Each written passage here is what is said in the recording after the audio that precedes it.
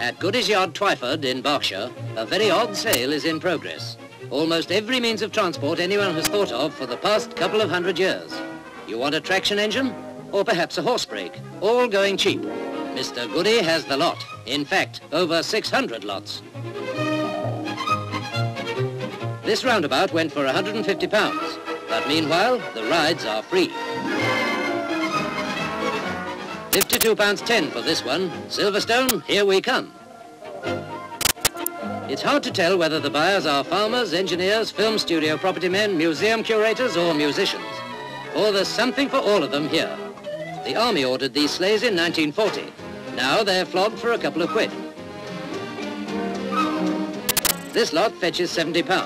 It will work in an Irish quarry. And this handsome cab is being used in the shooting of Marilyn Monroe's film, The Sleeping Prince. You can buy anything from a vintage car to an anchor, always useful in heavy traffic. You prefer a bike? Sold to the gentleman in the cap for £8.10.